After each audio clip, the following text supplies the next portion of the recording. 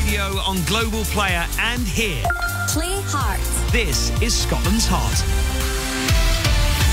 At 7 o'clock, here's the latest. From Globals Newsroom, I'm Alan Zycinski. Alex Salmond has walked from court an innocent man after being cleared of 13 sexual offence charges. The former First Minister was found not guilty on 12 charges, while a 13th was not proven. Also an acquittal under Scottish law. Phil MacDonald reports from the High Court in Edinburgh. The jury took some 5 hours to acquit Alex Salmond of all the charges. The 65-year-old sat, showing no emotion as each of the verdicts were read out, and left court after thanking Judge Lady Dorian. He met waiting media outside.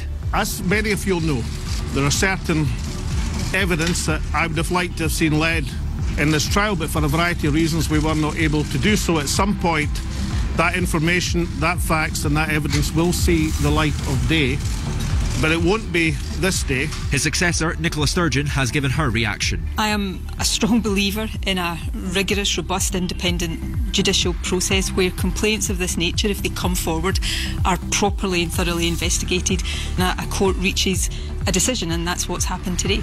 She said now is not the time to talk about the Scottish Government's handling of complaints against him due to the coronavirus crisis. And Alex Salmond said the ordeal of his arrest was nothing compared to the nightmare of the pandemic everyone in this country is living through. Now, we're going to be hearing from the Prime Minister in around an hour and a half. Boris Johnson will be addressing the nation about the coronavirus outbreak from Downing Street. He's chairing a Cobra meeting about it at the moment. 4 more people with the virus died in Scotland overnight.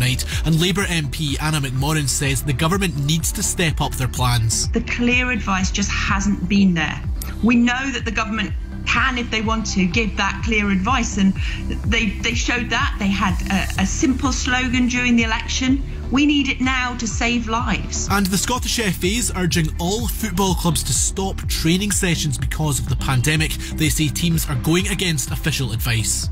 Heart weather. There's some scattered showers in places, but mainly just cloudy for most of us, with lows of around 7 degrees. From Globals Newsroom, you're up to date.